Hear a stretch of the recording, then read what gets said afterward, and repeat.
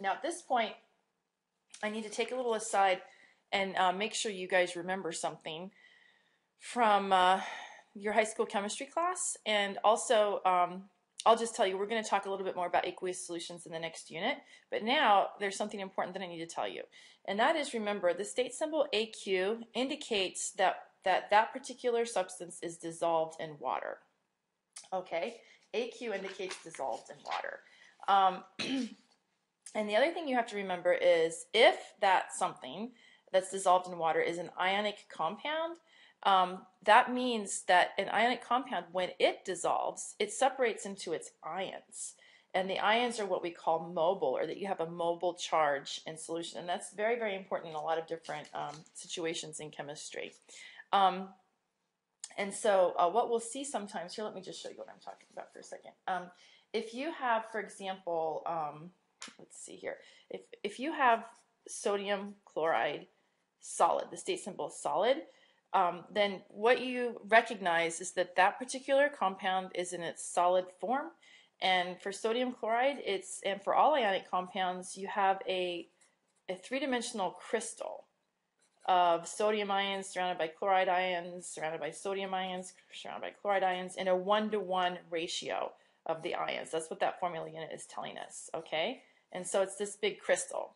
Well, not necessarily big, but it is a crystal. And you have sodium ions and chloride ions surrounding each other, all right?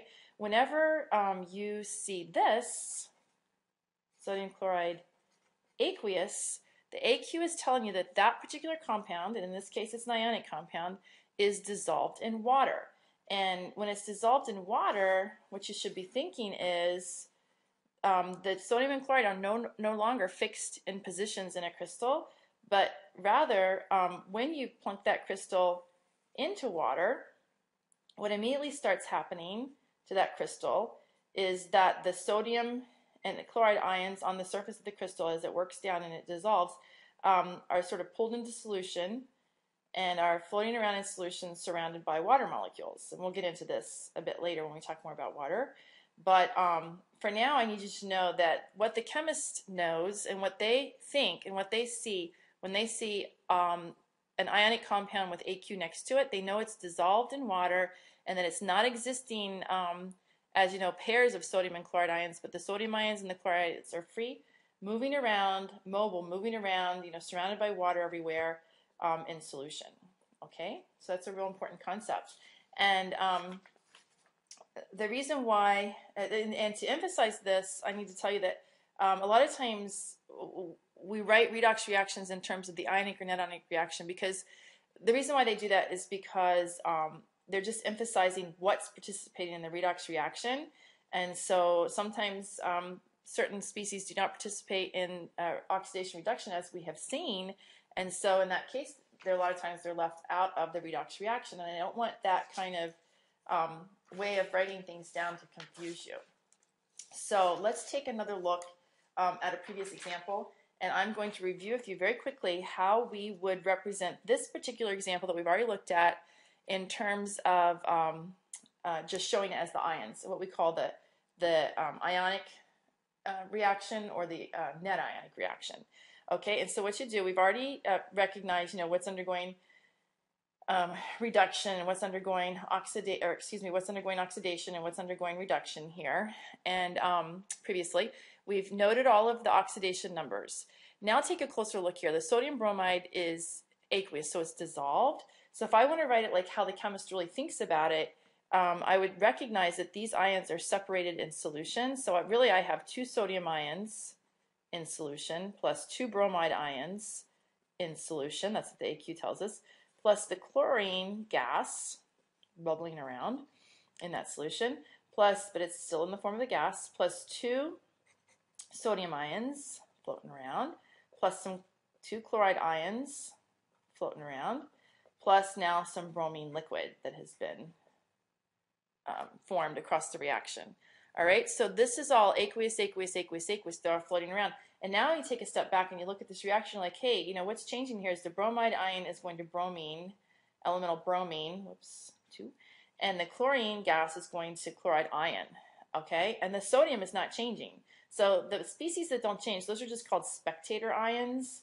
And a lot of times what people will do is they'll write the net equation down, they'll leave off the spectator ions, it's the exact same thing on both sides, and they'll focus on what's really important in this reaction, which is what's changing. Okay? And when you write it like this is called the net ionic equation. We can very easily see how the oxidation numbers have changed and what's undergoing oxidation and what's undergoing reduction. So a lot of times you'll see redox reactions written this way, and it's just kind of by convention because it's what you're focusing on. Okay? Now look at this one again. This is the example we did on the last page where we noticed in this case that there was no change in oxidation state across this particular chemical change.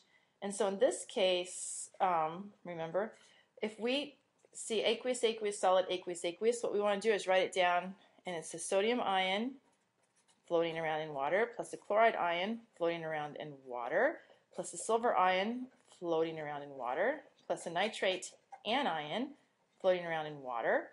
And on the other side, you have AgCl. That's the solid.